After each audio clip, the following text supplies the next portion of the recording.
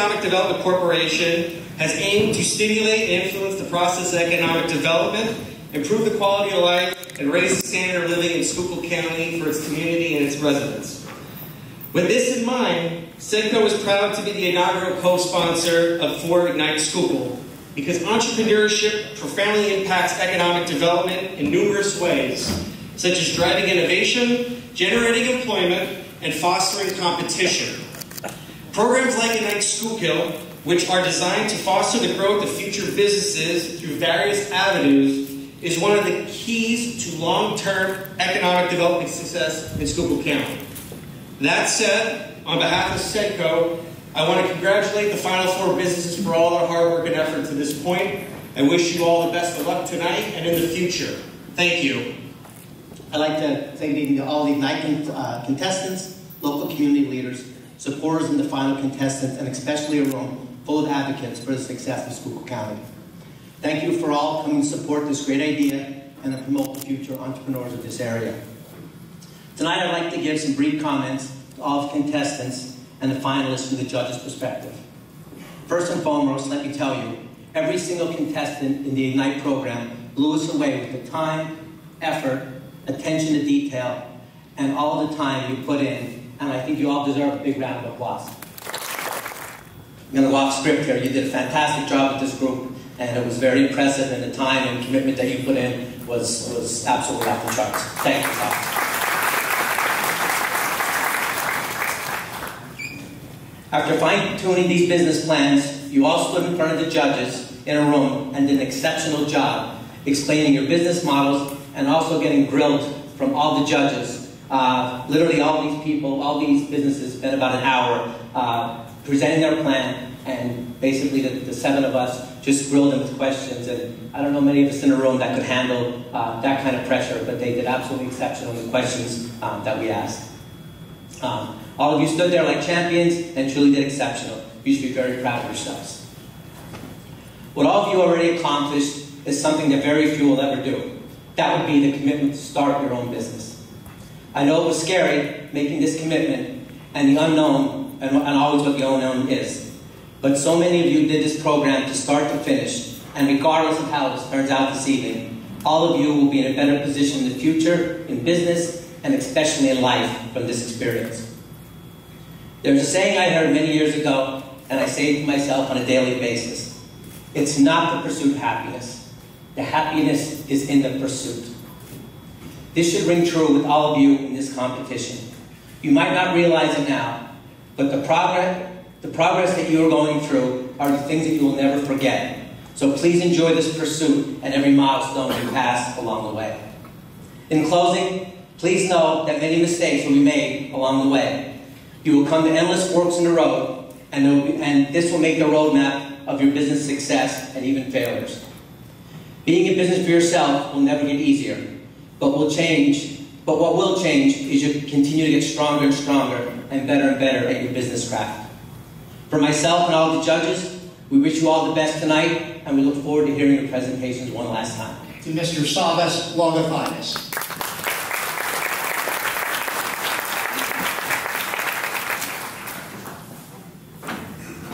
Good evening. Thank you, Bob, and thank you to the Chamber Foundation, and the staff at the Chamber. This program would not have been possible without the great support from them, the donors, the companies that have assisted us, many mentors, subject matter expert teachers who have come through the program and helped, my project managers, Denise Klinger and Masako, and most importantly, the contestants. So building a small business ecosystem in Schuylkill County, is something I'm very passionate about as an entrepreneur myself, because entrepreneurship is hard. There's not a book that just tells you how to be an entrepreneur. It's one of the hardest things there is, especially to get started. With that said, we started with 11 aspiring entrepreneurs. 7 finished the program. And those were the interviews that Bill talked about. They delivered a business plan. They delivered a pro forma, which is a financial forecast for 36 months of their business. And they also delivered startup costs. That could be property acquisition, improvements to real estate, purchase of furniture, fixtures, and equipment, FF&E, and other items, signing leases, investor contracts. They went through that process in 6 months. 4 have made it to the final after those hour-long interviews, but of the 11 that started, I'm happy to say that I believe that 6 or 7, including all 4 this evening, will be in business in the next 12 months in Schuylkill County. So you should give them a round of applause for that.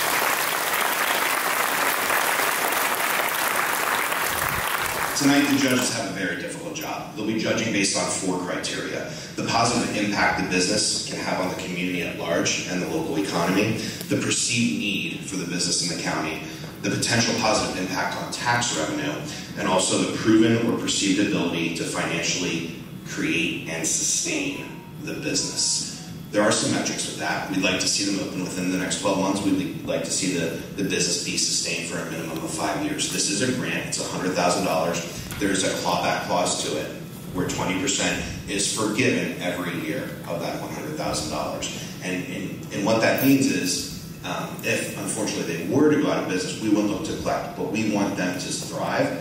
And if by chance they sell their company for an extensive amount of money, they would be required to pay back that grant. But this is a grant, and it goes towards their business, which you will see some of the financials this evening.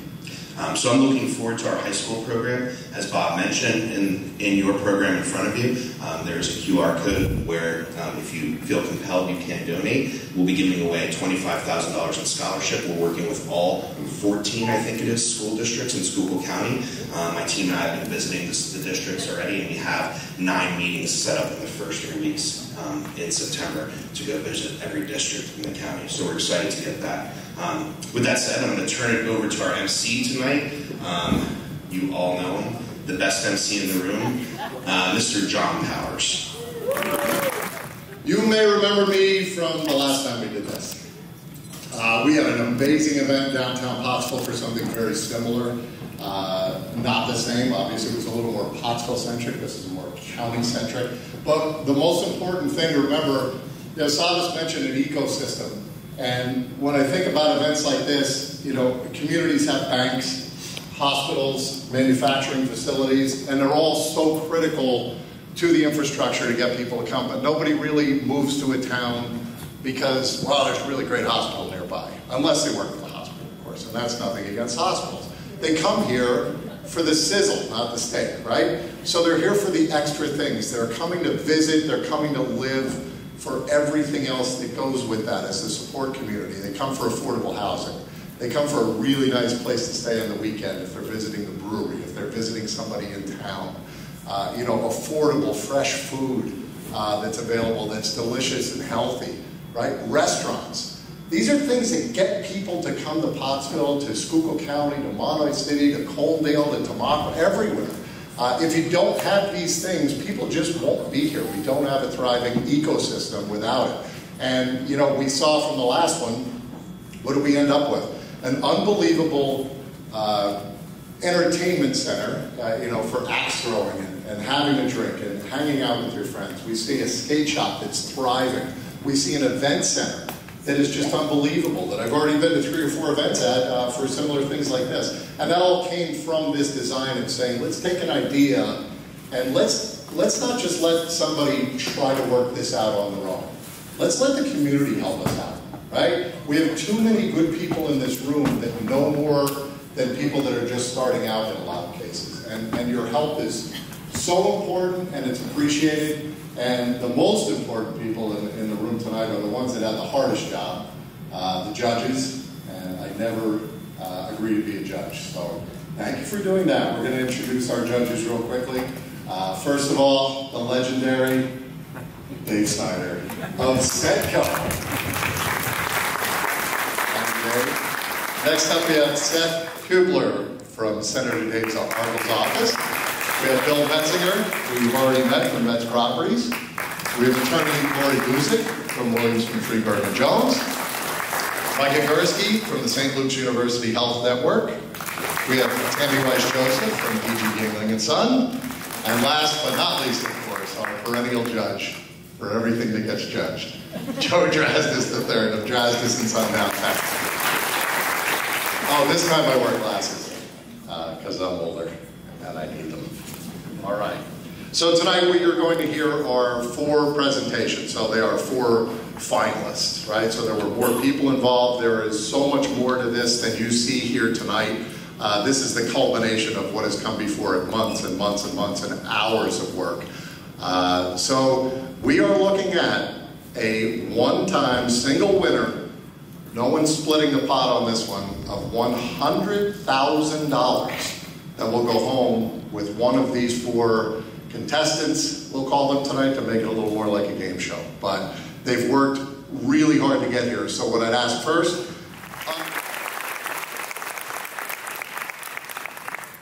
Good evening, ladies and gentlemen.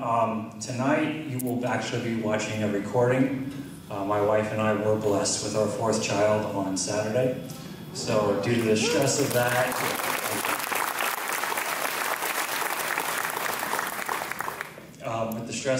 and realizing the due date in proximity to tonight, we did pre-record the presentation, so I hope you enjoy. All right. Hi, everyone. We are very excited to share with you our business venture, the Rosalia Hotel, a boutique hotel that will be located in downtown Pottsville.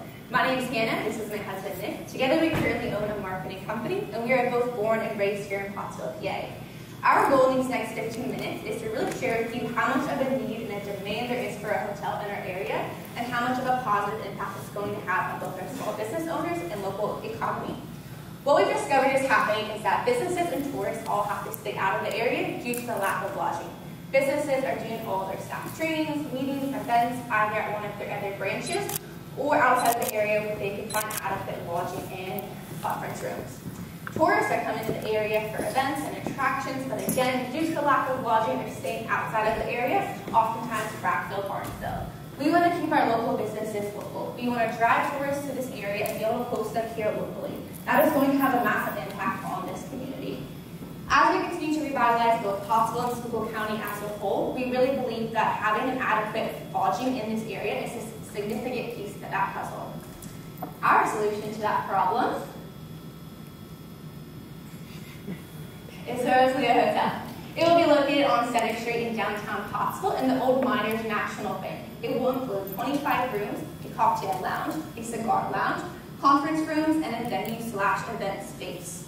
If you have not been to our bank yet, really the main focal point is that lobby when you first walk through those doors. We're really going to be leveraging that to help us stand out from our local competitors, which are all commercial-based hotels.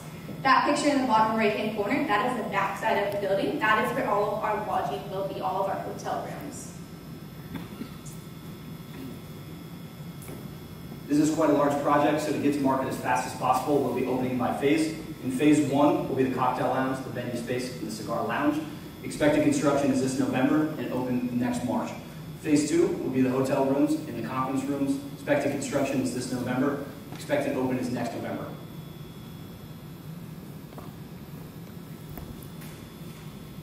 For phase 1, includes the cocktail lounge. Depicted here on the left is the space for that cocktail lounge. Hannah is going to describe the concept that we would like to utilize this space for in the next slide. A bar and restaurant called The Villa. The Villa is a 4-level multi-use building that will include dining service, private event spaces, and alcohol sales. It is located in Coaldale, PA, an area that is currently underserved. The Villa will be the only full-service restaurant in town, and the only other eatery is a small pizza shop. Our first floor will contain our lounge with dartboards, pool tables, skill game machines, and seating for guests, while our main restaurant will be located on our second floor. We will have Polish and Italian food, and we will have as many services as possible so that we can please the public. So as for me, I said hospitality, what does that mean? So I started out in fast food. I did, kitchen, very fast-paced service, open and closing shifts, but I also went on to working in catering and fine dining. From there, I had gotten experience in training and managing other team members and delegating tasks. But just working in the back of house as well as the front of house and dealing with patrons face to face and in person. I also do have experience in running a real estate development company with my fiance. We're here in Schuylkill County. We've been here for 4 years, and we try to pick up as many blighted homes and kind of turn them into something that is livable, and we move beautiful families into them. So where are we? We're in Coaldale, as I said before. Coaldale is located between Tamaqua and Lansford. So we're located at 2201 West Royal Street in Coaldale. It is right down the street from the St. Miners campus, and it is about 0.2 miles off 209.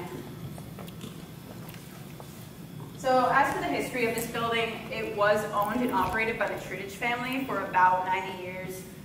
They had a hotel at one point, which then, upon the passing of Peter's mother, he decided to open the Viennese Villa, which I'm sure many individuals here have been a patron to and enjoyed time at. He was a really great host, and he made people feel welcome. So the Viennese Villa was a regular meeting spot. So our goal here is to really bring that back to the community while also paying homage to the Trudich family and what they have done. This, the photo on top is actually Pete in our main dining room. I don't know how old he is in it. I don't know when it was taken, but that's him, and I would love to pay homage to everything he has done. As I said before, we have two main venues. So we're gonna have the lounge. That's the photo on top. Lounge, we're gonna have bar bites, the skill game machines, we're going to do the dart boards, pool tables, we want to do the leagues, and we also will have seating. I know it's not in that photo there, but we will have seating for guests to enjoy the bar bites or just to chat or play a game with other people they would like to hang out with. There will also be alcohol sales and tobacco sales in this portion of the building, and I do want to stress that it is a separate entrance and not accessible from the restaurant by or for patrons. So they would be required to exit the lounge and go into the entrance you see up. I've been doing real estate in Schuylkill County for 2 years now, and a lot of this presentation is a result of the different problems that we've seen throughout the areas that we've been investing in, and with the intention of really wanting to bring some new and innovative solutions to Schuylkill County. So without further ado, Homebox, reimagining affordable living. So what is Homebox now? Of course, we have one out there, but just as a brief introduction, Homebox, we're imagining how shipping containers can be used in everyday life differently than just having them on cargo ships, right? So these are single-use containers that come from Asia. They are not corroded, they are not rusted. They do not fit the graffiti stereotype that you might think of when you think of shipping containers. And that's why we chose them, because they are strong, they are waterproof, and they are set for 10 to 15 years of lifespan on the high seas. So you can imagine sitting in one spot without being rustled around and hit with waves of what they can actually last, which we're hoping is a good 20 to 30 years. Each Homebox unit combines a minimalist design and tries to introduce as much functionality in the small space as possible. So I know, it might seem like it's a small space, 160 square feet, but when you get in there, you really realize it's not much smaller than what you'd find in a college dorm, to be honest with you, with all the amenities of having a small house. The nice thing about this is we're also doing move-in ready. So instead of us saying, well, we're going to give you an unfurnished unit, we're going to expect you to go out and buy beds and furniture that's going to fit exactly with the structure, we're bringing that off the table. It's not out there currently just because I wanted to give you some standing room, but we definitely are planning to have a fully furnished and fully functional unit on delivery. Our 5 main pillars that we're focused on for Homebox is building them quickly, deploying them anywhere, and I do mean anywhere except for underwater and underground.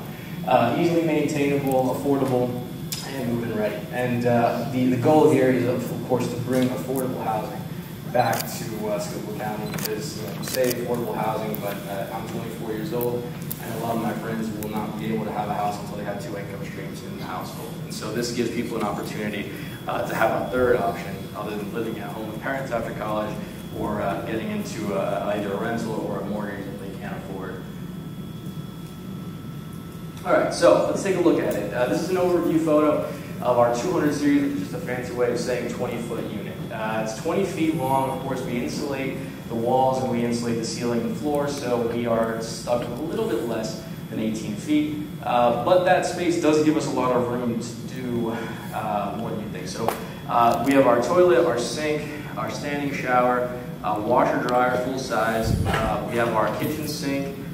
In this case, it looks like a cooktop, but we have a pull-out cooktop that we can plug in so we can maximize countertop space. We have a over-the-range microwave, and then, of course, our refrigerator. Now, if you notice here, this is actually a pretty nifty thing. I wish I could have had space to show you tonight. It is a 4-shelf piece of furniture that actually comes out and folds into a table. So it's basically a Murphy table. And then 2 stools that slide underneath it just right so that we have a max amount of floor space there for cooking and using the kitchen and the laundry area. That is a full-size bed, and this is all to scale. So that bed gives us enough room to have a TV mounted on the wall, a little bit of space here for storage if needed, and then our mini split unit mounted on the rear of it. So.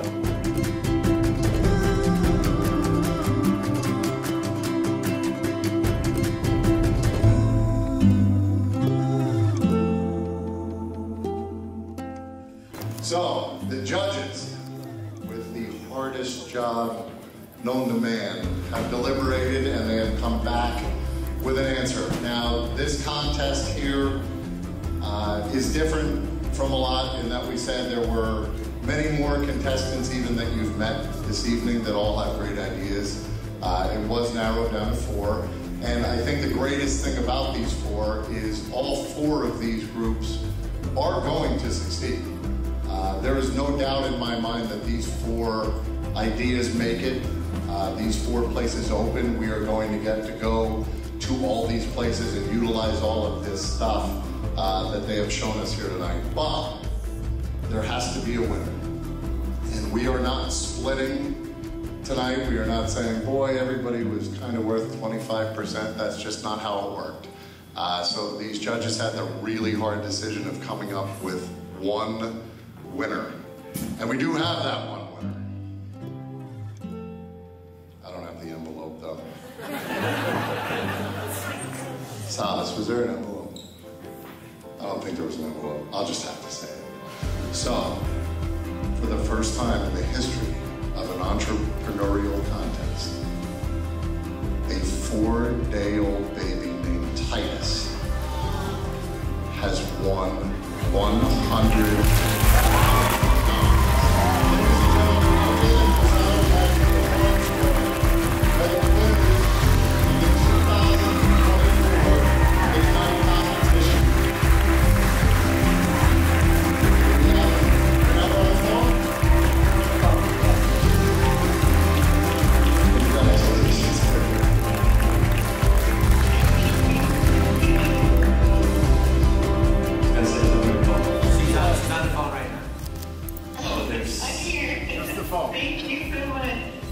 There's so many people to thank right now. Savas, the Ignite program has been wonderful. The support of the community, the support of our vendors, the support of everybody here tonight. Wow. This is, I function with stress, but the last 5 days have been stressful. I can't thank you all enough. The community of Schuylkill County, Pottsville Redevelopment Authority, all of you, thank you. Mayor Clues, I'll pay my property taxes on Monday. Free parking. But we are so excited to serve Schuylkill County and the community, and thank you so much.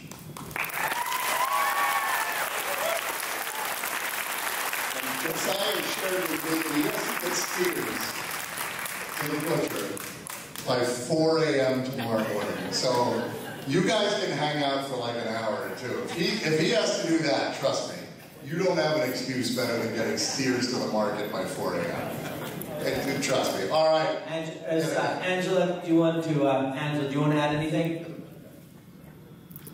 Oh, I think he said it all. I just had a baby. Like, I was super Thank you so much. Congratulations. All right. Thank you, everyone, for coming. Thank you to the contestants. Thank you to our champion tonight. Thanks, everyone. Thomas, we good? All right. Well, let's enjoy some music. Let's enjoy some good times. Boys upstairs, are you back? Let's do it. Let's get that Bill Withers marathon going. Thanks, everybody. Good night.